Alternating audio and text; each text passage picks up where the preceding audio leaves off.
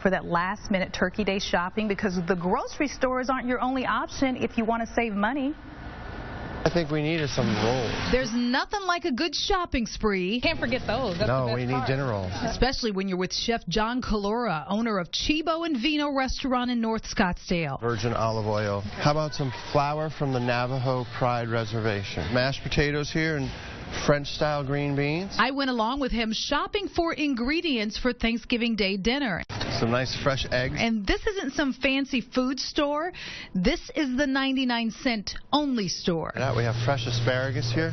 Look at these. They're beautiful and they're nice and firm. You can get everything here except the bird for less than $15. And with the stuff we bought, the chef created this.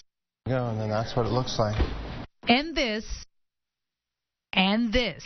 Bottom line, the chef says don't overdo it while shopping or while cooking this Thanksgiving. I mean, some dishes, obviously, you can make them as complicated as you want. But just because they're complicated doesn't mean they're better. And I made mashed potatoes. I made sweet potato pie. I made breaded asparagus. And these are all, they're all beautiful. Yeah.